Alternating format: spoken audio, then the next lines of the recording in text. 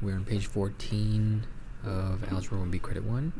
We're taking a look at question number 2, and we're trying to find the common ratio for this geometric sequence and use it to find the next three terms. So we have, 4 terms here. We have 1, 2, 3, and 4. And the first step is to just identify the 4 terms, just like we did. So the first one, right here, is 972, and I get it from right there, right? Just in case you didn't know. Term 2 is 324. Term 3 is 108. And term 4 is 36. And to find the ratio, again, we're going to take 2 consecutive terms. In this case, we're going to take the first 2, and so we're going to divide the second term, 324, by the first term, 972. And so, let me see, let me pull up a calculator here. Let me see, 324 divided by 972 gives me what? 0.3 repeated. Okay, so in this case, R is going to be 0.3 repeating. And you can also use the fraction 1/3, which is the same thing. And in fact, 1/3 would probably be more accurate. But let's just go with 0.3 for now. And so what we're going to do next, to find the fifth, since we're given four terms, to find the fifth term, we're going to multiply the fourth term by that common ratio, which was 0.3. And so let's see, what was the fourth term? The fourth term was 36 times 0.3, or 0.3 that is. I should be a little bit more exact there. And then 36 times 0.3 gives me 12, right? It actually, if you use the decimal 0.3, you actually get something like 11 point something something something. But if you do 36 times 1/3, you should get 12.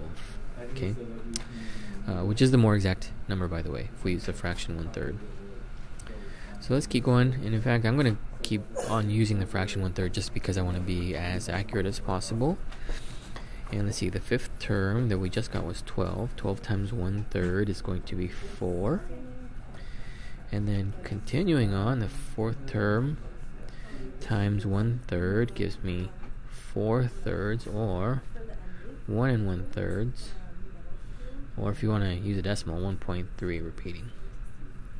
Okay, so the common ratio is 1/3, or 0.3 repeating. The next 3 terms are right here, 12, 4, and 4/3. 12, 4, and 4/3. Question number 3. We're going to do the same thing, except we don't have this nice scaffolding here. So you can go ahead and use, or copy over the scaffolding if you want. So let's take a look here. We're going to identify the first 3 terms. This first, second, and third term. So the first term, or f of 1, was 1. F of 2, the second term, was 0.5. And f of 3, the third term, is 0.25. And so what we're going to do is take in order to find the fourth term, we don't know what the fourth term is, right? We don't know what that is yet. So in order to find the fourth term, what we're going to do is we're going to take the term before it, which is f of 3, times the common ratio, right? Which we haven't done yet. Let's find R. R equals, let's use the first 2 terms, so it's going to be the second term, which is 0.5, divided by 1, which gives us 0.5, or 1/2. So the ratio is 1/2, okay? So let's see, f of 3 was 0.25 times 1/2, or 0.25 times 0.5, and that should give you 0.125. Let's deal with the decimals. So that was f of 4, and then f of 5 is going to be f of 4 times the common ratio, which is 0.5, and that is what? 0.125 times 0.5, which gives me 0.0625. and then f of 6 is going to be f of 5 times the common ratio. And let's see, 0.5 was 0.0625 times 0.5. So I get 0.312. Oh, sorry. I should back that up a little bit. 0.03125. So the sixth term is 0.03125.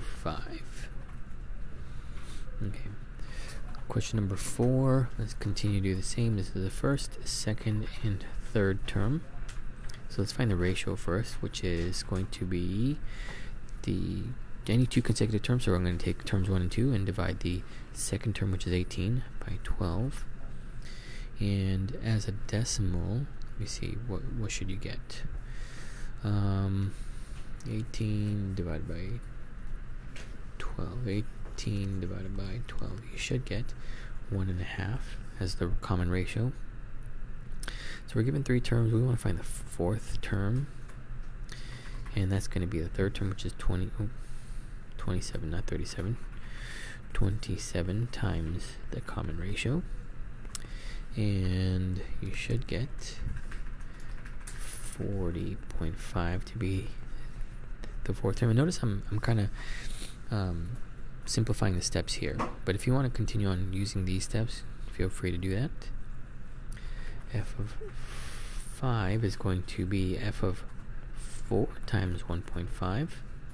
We found f of 4 was 40.5, so we're going to multiply that by 1.5 to get 60.75.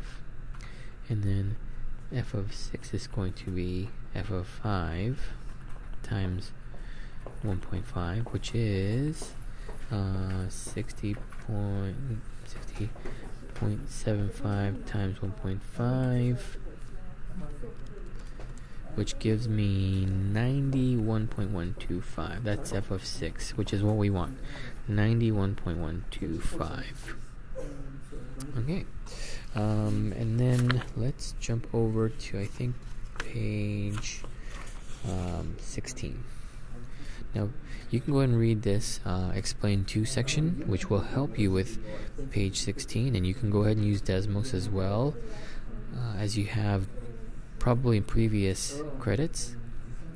So, if we're moving along here with a context, a ball is dropped from 500 meters. The table shows the height of each subsequent bounce. So the first bounce number 1, it jumps up 200 meters. The second bounce, you are a little bit lower, not a little bit lower, a lot lower at 80. Third bounce is at 32. So let's go ahead and identify the sequences. What we're trying to find, by the way, is the fourth bounce. What do we want to? How do we know what that is? And our knowledge of geometric sequences will help us with that. So f of 1, or the first bounce, is 200. 200. F of 2 is going to be 80. F of 3 is going to be 32. And f of 4 we don't know yet. But let's find the common ratio. We're going to take any two consecutive numbers. So it's going to be these two right here. 280. So we're going to divide the second term, which is 80, by the first term, 200, to find the common ratio. And when we do that, what is that? 4 over 10, 2 over 5, 2/5. 2 over 5 is going to be the common ratio there. And so, to find the fourth term, we're going to take f of 3 sorry, let me back that up a little bit.